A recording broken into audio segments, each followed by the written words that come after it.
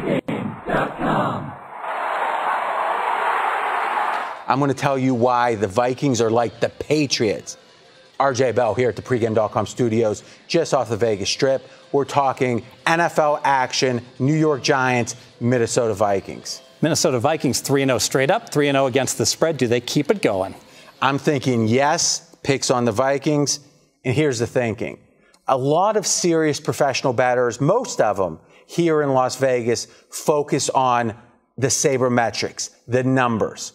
And in a way, if you can find a time the numbers are not telling, that they are deceiving in some way, it's a huge opportunity because so many of the pros are betting with the numbers. And if the numbers don't tell the whole story, there's going to be a mispricing. And I think we've seen with Minnesota, just like the Patriots, this is a team historically, the Patriots, that their results were always better than their stats. And why? Because of meticulousness, because of attention to detail, because of all the little things that add up in the end to wins and losses and more wins in the NFL. I think Minnesota has that. Zimmer, great. But additionally, on the assistant staff, 21 years of head coaching experience spread amongst 3 assistants. So you've got head coaches that are setting their ego aside, but they've got that experience. They have that expertise. We've seen it with Minnesota, how well they're doing. And I think that's one of the reasons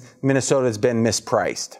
Yeah, let's call them the Patriots North. They're doing exactly what the Patriots have done. And I can tell you, as a wise guy, I run my numbers. So you're a wise guy. Let me get that straight. Oh, I'm a wise guy. You won that. Yeah. Well, I'm not talking about your smart alecky ways. But I think 2 Super Contest titles, only guy ever. I'll give it to you. I won the South Point twice also, RJ. All right. You don't have to pile on. Let's get back. Let's focus here.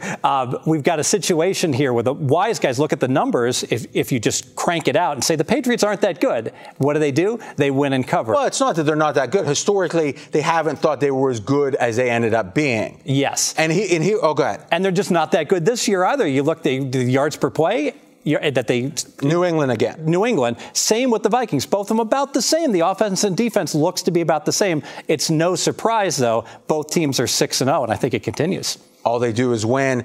If you would have bet Brady and Belichick after the first Super Bowl, after now, so everyone knows, hey, this is a good team, blindly, about 58% since against the spread. And that's a team getting a ton of public money. Very impressive. Second reason with the Vikings, I think the public's overreacting to the big name losses, right? So at quarterback, you've got Bridgewater gone, Bradford's in. I think there's still a learning curve for Bradford, but even so, I think that he's close to Bridgewater now. And I think by the end of the year, or even let's say the 12th game, he's going to be better potentially than Bridgewater. Peterson, big name. One little thing people don't realize, Peterson had the best odds to win the MVP of any non-quarterback in the entire NFL. But still, though, maybe a half a point per game. That's what everyone's talking about. I'm not even sure it's worth that much, but the public's thinking no Peterson, no Bridgewater.